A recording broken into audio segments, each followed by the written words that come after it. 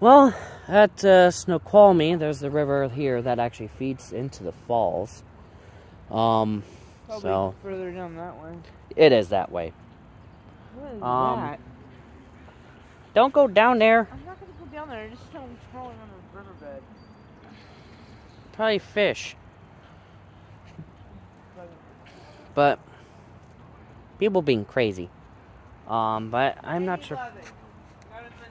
But yeah, that's just enjoying the view, really. There's a very large mountain behind those trees. Can't really see it. There's a lot of large mountains here. Large mountains. Obviously not Rainier large.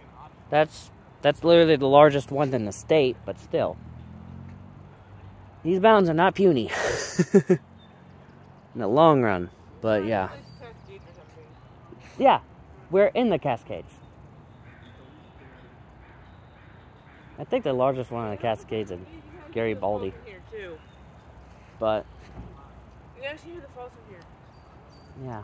If you go like right there. Yeah, not over you. But yeah, you can hear it. Yeah.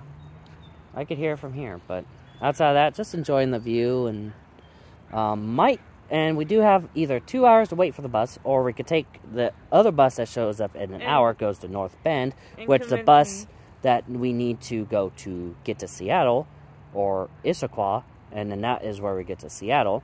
But the bus that we need to take to Issaquah will be in North Bend, because it's the same bus. It does a weird UE stuff.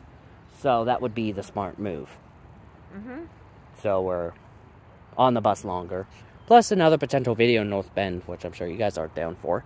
But yeah, and we get more views on this, like views of the nature, and more for Pokemon Go. Is it weird if like, even though we're in the freaking Cascades, I'm not even cold? Because it's late March. Okay, and good point. Oh my Climate god, change. that boy needs to get his butt out of my head. And also, climate change is a play. He also needs to get his butt out of my head. But yeah, anyways, that does seem to be it for right now. Stay safe. See you in the next video. Bye.